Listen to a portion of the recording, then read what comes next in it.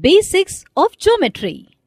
Introduction of plane and point, line, line segment, ray, angle and its parts.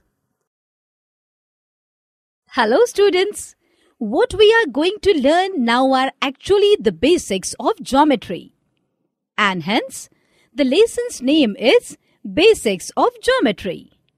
Understanding these basic concepts will help you to understand other areas of geometry. Plane and point. Plane. This is our desktop. This is our blackboard. This is our notebook. All these are the parts of the plane. Parts? Yes, parts. Plane is a flat surface like these examples, but it goes on endlessly in all directions. Point. This is point.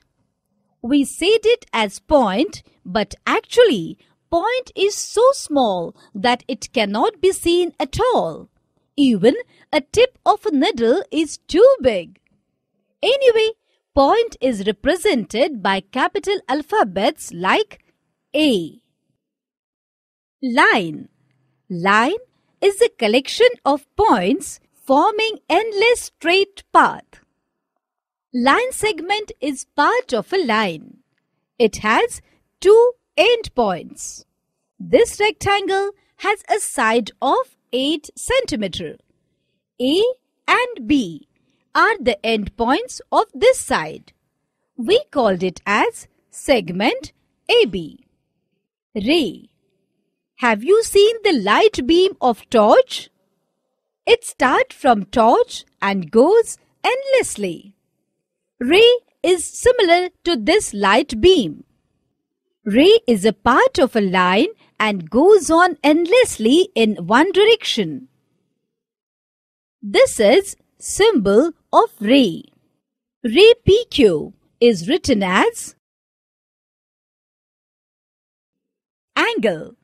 Wow! Birthday cake! It's so delicious! Did you see? The cake is cut with a common point into two directions. When two rays have a common endpoint, they form the angle. Some examples where angle forms 2 pages of our book, the wall and the floor of our room, the two sides of V. Parts of an angle. This is an example of an angle. BA and BC are two rays. B is a common point of these two rays. We called it vertex. Ray BA and ray BC are called the arms of the angle. This is an angle formed by two arms, AB and BC.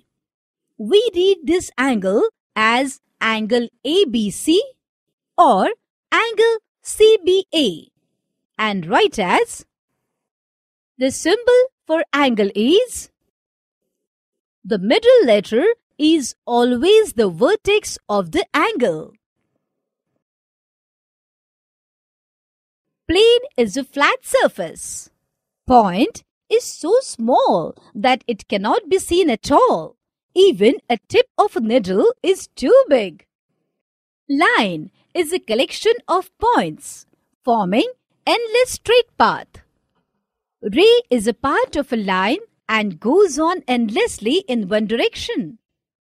When two rays have a common endpoint, they form the angle. So, that is all in this topic. Learning is fun, isn't it?